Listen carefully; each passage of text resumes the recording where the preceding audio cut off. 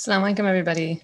I just want to make sure you can hear me before I begin. So if someone can just write in the chat that you can hear me, then we'll start. Okay, thanks, Ahmad. Thank you. Assalamu alaikum. It's nice to meet you. My name is Yasmeen Rasheed, and I am a newbie here in Texas. I just moved here from California about 2 months ago. And it's been quite a transition.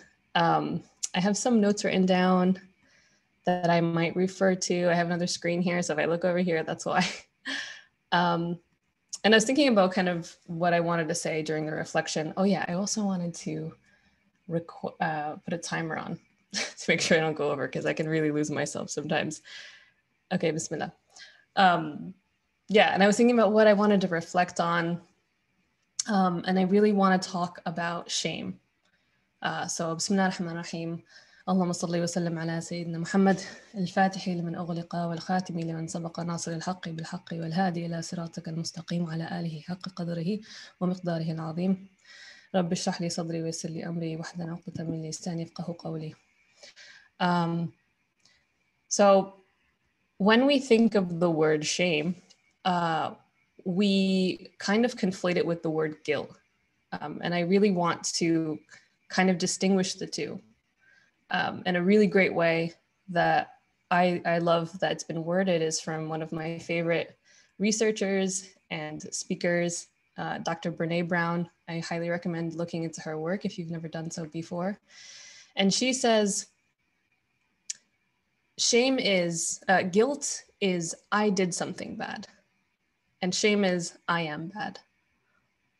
And from her research, she said that shame is highly, highly correlated, end quote, highly, highly correlated with addiction, depression, violence, aggression, bullying, suicide, eating disorders. And here's what you need to know. Guilt is inversely correlated with those things. Guilt is a catalyst for change, and shame is a catalyst for debilitation. Another book I would really highly recommend that everybody read is a book called Mistakes Were Made, parentheses, but not by me. And it's a book that goes into the research and the explanation and the psychology of why people seem to do things that are absolutely horrible and are able to justify it and live with themselves. And it's not just the extremes. It goes to show that human beings are actually not very rational. We behavioralists would always think that human beings are either wired for, a positive reinforcement or a negative one, but it's a little more complex than that. And one of the things in the research that I really wanted to bring attention to is something called cognitive dissonance. And cognitive dissonance is defined as a state of tension that occurs whenever a person holds two cognitions, ideas, attitudes, beliefs, opinions, that are psychologically inconsistent. Dissonance produces mental discomfort ranging from minor pangs to deep anguish. And most specifically, cognitive dissonance was studied to show the reason why people would react to certain things in certain ways and how they justify certain behaviors that are incongruent with their beliefs. So we want to believe that we are good people.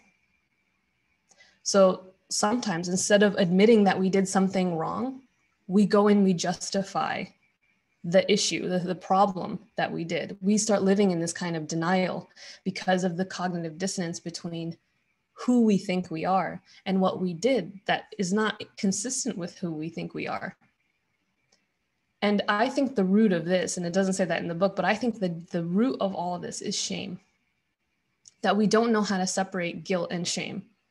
That we feel so much shame for something that we did wrong, that we actually begin to believe that what we did wasn't wrong. Because if we admit that we're wrong, that thing was wrong, then we admit that we are wrong, we are bad. And the inverse is true. Some people believe that they do so much wrong, that they are so bad, that they are beyond repair, that we are beyond Allah's love and forgiveness. And I really want to segue this in to the reason why we're all here. And it starts with the story of Adam, alayhi salam. And a lot of us get the story of Adam wrong. We actually tend to conflate it with the Christian narrative that we are on this earth as a punishment for what Adam and Hawa did. But the reality is that we're not here as a punishment. So the story goes that Shaitan convinced Adam and Hawa to eat from the tree when Allah told them not to do it, right? And they listened to Shaitan. They went and they did it. And I'm going to quote from Surah Al-Baqarah, Surah Baqarah, ayah 36 and 37. But Satan caused them to slip out of it and removed them from that condition in which they had been. And we said, go down all of you as enemies to one another, and you will have upon the earth a place of settlement and provision for a time. Then Adam was inspired with words of prayer by his Lord. So he accepted his repentance. Surely he is the acceptor of repentance, most merciful. And there's other areas in the Quran that repeats this story, that once Adam and Hawa committed their first transgression, their first sin, Allah just taught them words of repentance. And then he accepted it. And then they went to earth. So how is it a punishment if Allah accepted the repentance of Adam and then put him down to earth? There's other reasons, right? There are other reasons why we are here. And it's for our growth, ultimately. It's for our nearness to Allah. It's for us to exercise our free will and to acknowledge that we are imperfect. And so what happened at the time of Adam was actually what I call the divine practice session. The divine practice session was Adam messing up, proving his imperfection, going with his desires, doing something wrong, and then asking for forgiveness, and then receiving it. That's it. And that was a divine practice session for what we are meant to do. Now Allah was like, go to earth and do that over and over and over again until you return to me. SubhanAllah. And what did Shaitan say?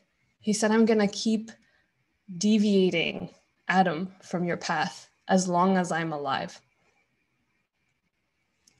I'm going to keep deviating from your path as long as I'm alive. And what is the way of Shaitan? I don't know if you have heard this before, but the way of Shaitan is despair. So when we start feeling immense shame about something that we have done, about the mistakes that we have made, when we start having this cognitive dissonance of, I thought I was a good person, but I did something that I'm not proud of, Shaitan uses that. He loves that shame because he'll do one of two things. Go, oh, no, you're a good person. You had to do this bad thing. This bad thing isn't even that bad. People have done way worse. You're fine. So the cognitive dissonance between who we think we are and what we've done, now it comes together. Or Shaitan will be like, you're a horrible person. You know that? How dare you do this thing? You are not worthy of Allah's love. You shouldn't even, why are you even bothering to pray? You've missed so many prayers already. Why do you think Allah is going to accept that from you?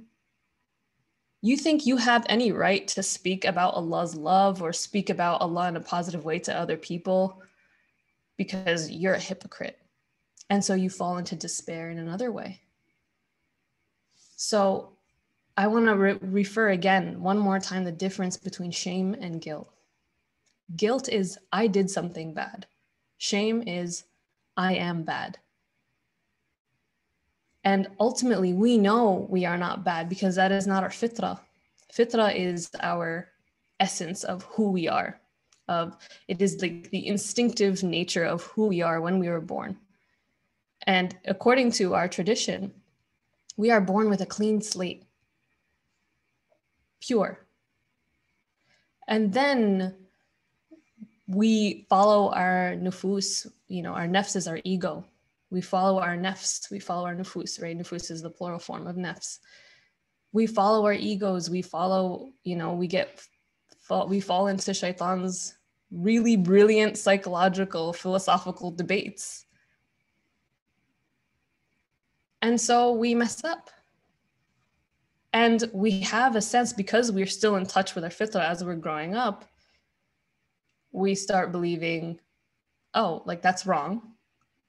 And then from there, depending on how we're raised, depending on how our community responds to mistakes, depending on how our parents respond to our mistakes, is how we start responding to those mistakes within ourselves.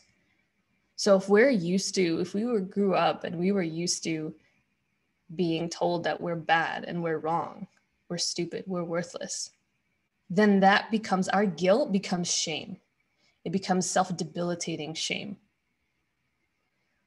Or if we grow up maybe being self-aggrandized, like we're told that we can do no wrong, we can get away with anything, there's no consequences to our behavior, then we can start lying to ourselves or denying when we've done something wrong, or feeling so much fear and shame that, oh, I guess I'm not as amazing as I thought I was.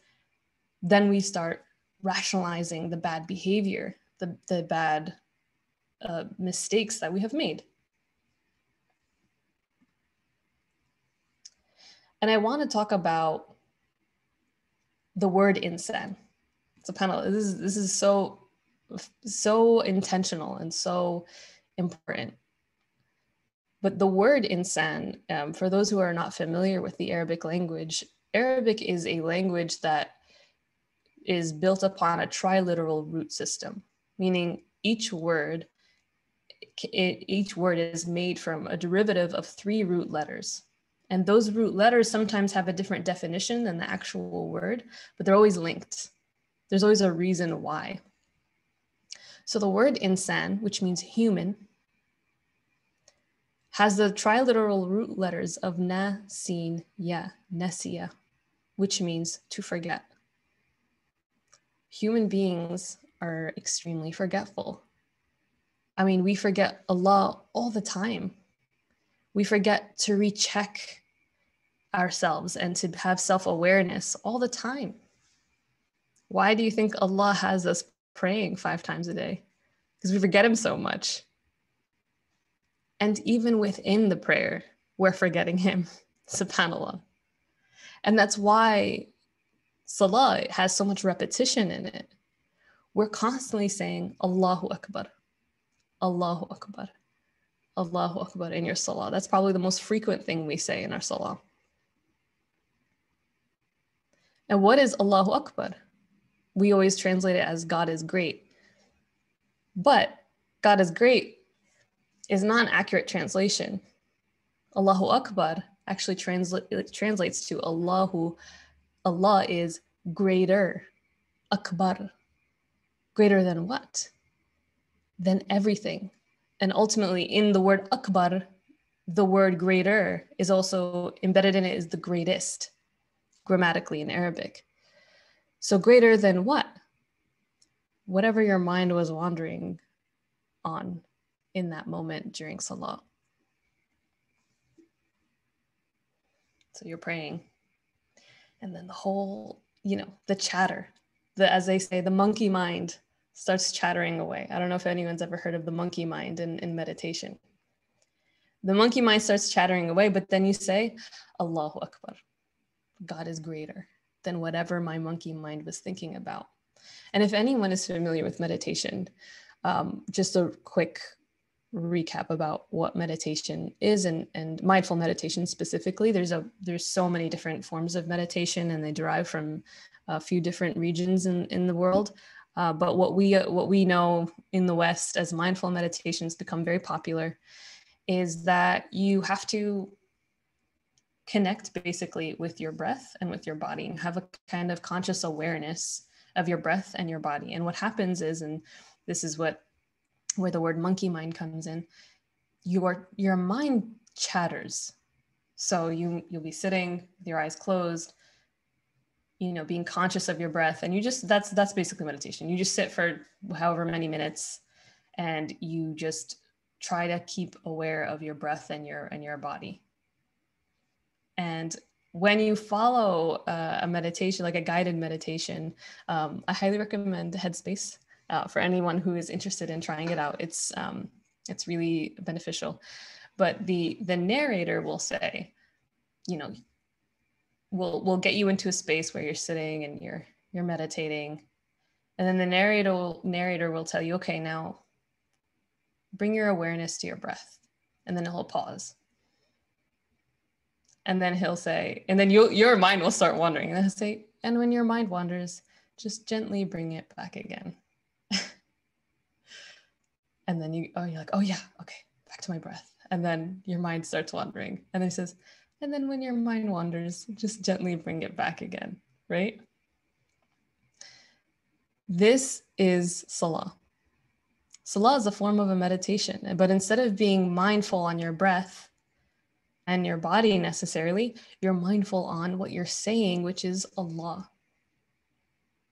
Which is why it's so important that we actually learn the translation and the words of what we're saying when we pray, especially if you were born Muslim. You kind of are just like, you're going with the motions. You were taught to memorize these words and this worship, but you have no idea what you're saying.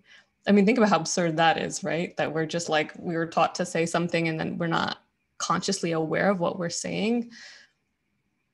And we're told to do it 5 times a day. I mean, we have to, it's an imperative on all of us to do our research and to look into the translation and the symbolism of what all of our actions and the words that we're saying mean. Because how can we be mindful on something when we don't even know what it means? Now, that's not to say that there's no way you can be mindful of Allah if you don't know Arabic, but it helps, right? And this is a commandment that was given to the Rasul Sallallahu Alaihi Wasallam in the realm of Allah, in the realm of the Jabarut. Like there was an ascension that the Prophet Sallallahu Alaihi Wasallam ascended to the heavens to receive this commandment. Everything else was brought down to him. The angel Gabriel came down, and the Quran was revealed to him, was revealed to the Prophet ﷺ either through Gabriel or through visions, like things like that, right? But this is the only thing that was revealed where the Prophet ﷺ had to go and ascend. Prayer. And again, back to Arabic as being extremely articulate. Back to the triliteral roots that I was talking about, Salah is the word for prayer, and Salah derives from the triliteral root letters Sa, Lam, Ha, or Alif. I don't remember the third letter. Someone correct me in the chats if I'm wrong on what it is, but the word is Sila, which means to connect. Salah, prayer, is Sila, connection. Connection to whom? To Allah. And how do we do that? Gently bringing your mind back again. Allahu Akbar. When we do, this is something a halakha teacher taught me once. I don't know how accurate it is what the scholars, the ulama, have said about it. But when we begin our prayer, oftentimes we do this, Allahu Akbar. If you have your hands in front, some people put their hands down. But we do this, Allahu Akbar, right? And a halakha teacher taught me that when you do this, you're taking the whole world behind you, the dunya, throwing it behind you, say Allahu Akbar, and God is greater. And then you enter into your prayer. And as we know, when we are in salah, when we pray, things that are normally halal, things that are normally permissible become impermissible, like eating, talking, multitasking, anything except for the prayer. Unless, of course, there's an emergency and you need to attend to it, right? Why is that? It's to remember. And we are not perfect.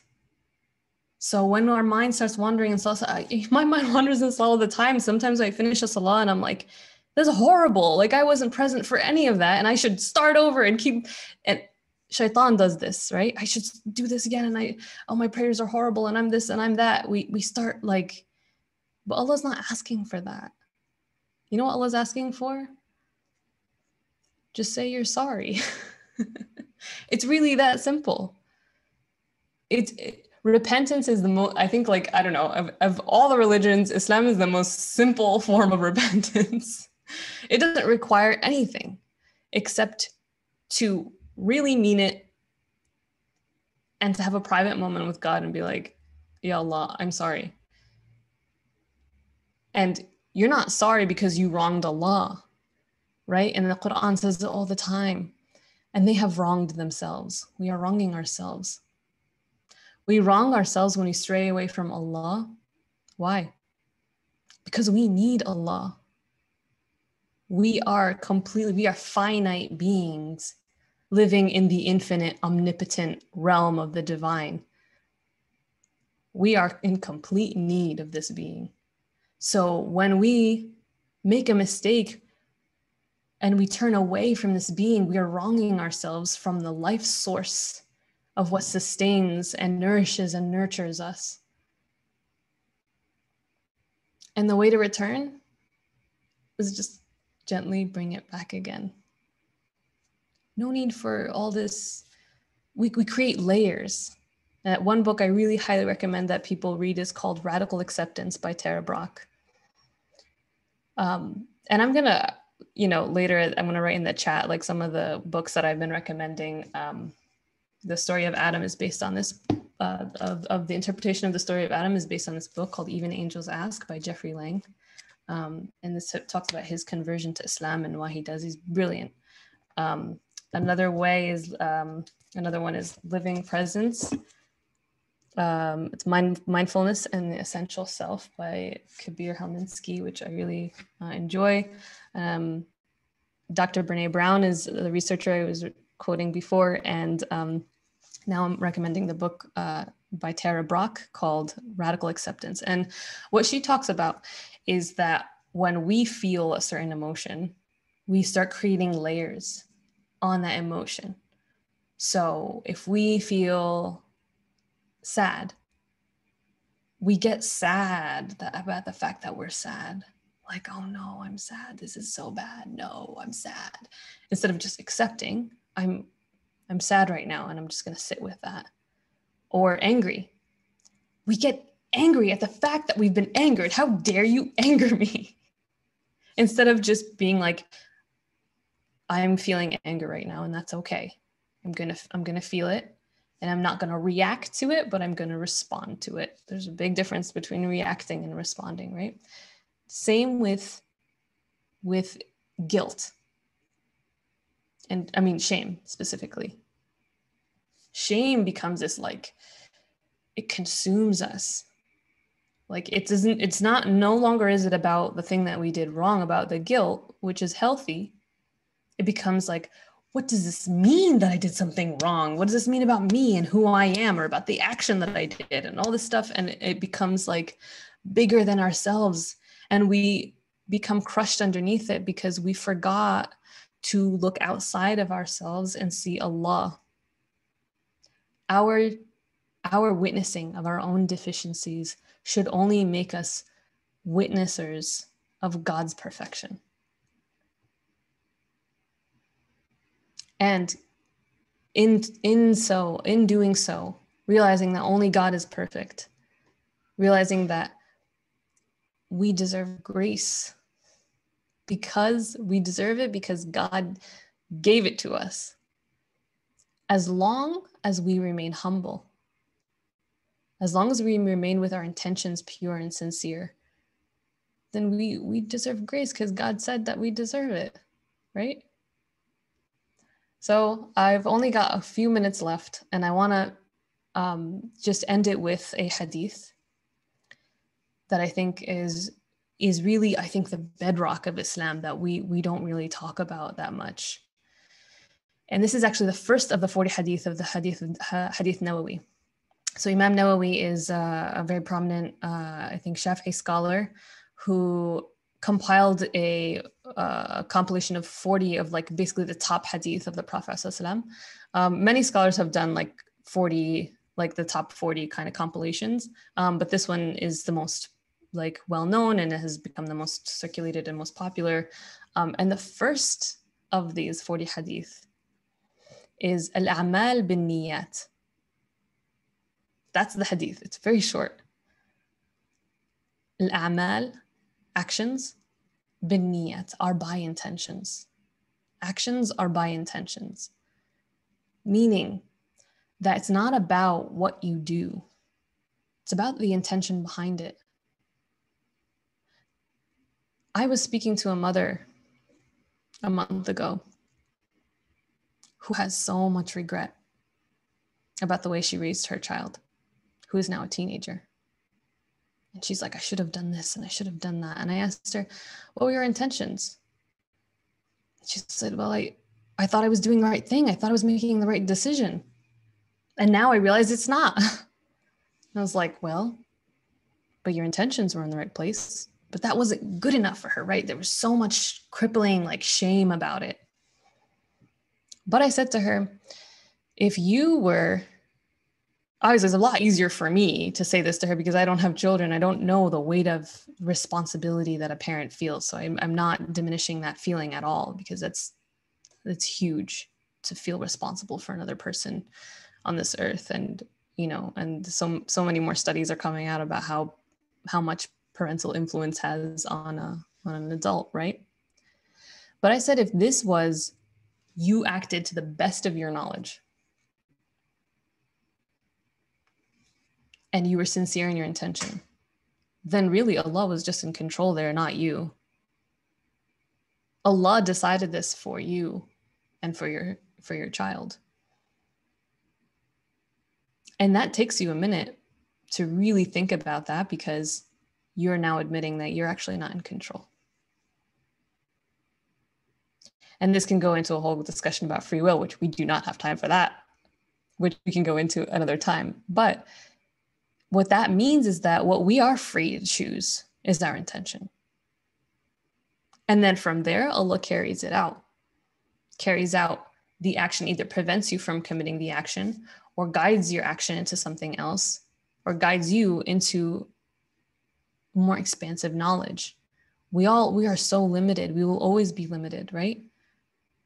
But if our intention is sincere, then we will trust that Allah will guide us to what is best. So if we made a mistake with a sincere intention, and then we realized it was a mistake, we should feel gratitude for that, because Allah decided to guide us and we were able to see the wrongdoing that we committed, that was a mistake. And we have an opportunity to turn back to Allah, an opportunity to remember, oh yeah, I'm human and that's okay. And there's a hadith, and I'm butchering it, but I think it's a hadith Qudsi, where it says, if the son of Adam came to me with sins that was like the size of the mountains and asked for forgiveness, I would forgive him. And if he returned to me with 2 mountainfuls of those sins and asked for forgiveness, I would forgive him. It's really that simple. And may Allah give us grace and the ability to have grace with ourselves, with the people around us, to forgive ourselves and to forgive others, to stop judging ourselves and judging others, and just see actions for what they are, as good or bad, and not definitions of the people. I mean,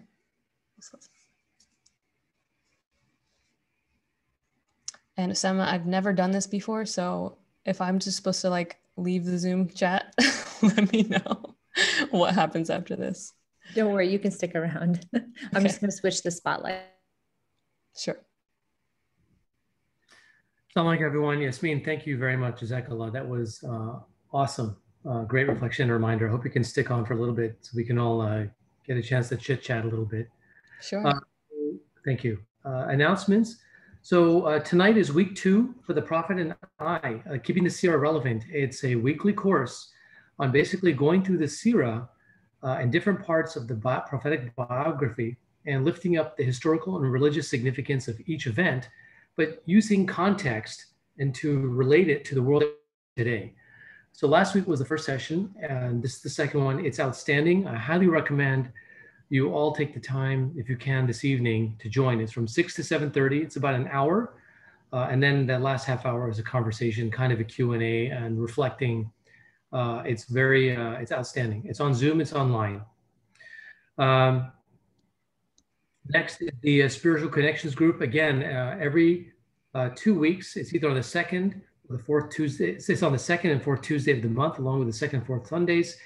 It's a group of 2 to 10 people, which will meet together, basically centering around the Islamic value of suhbah, or companionship, and they form for the express purpose of encouraging each member to foster and develop their spirituality, as well as a sense of companionship.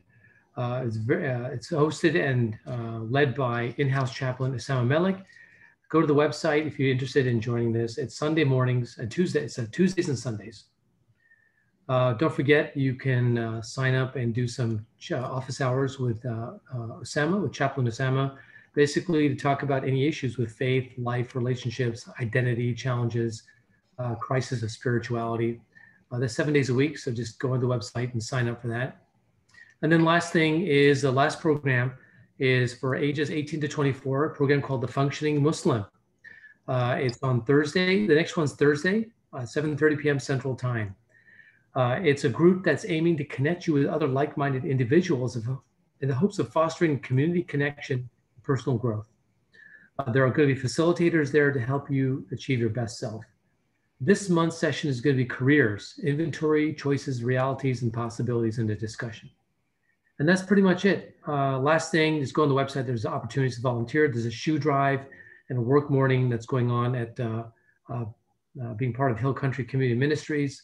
You can sign up for that. And that's pretty much it. So thank you all for being here. Yasmeen, that was great. Thank you.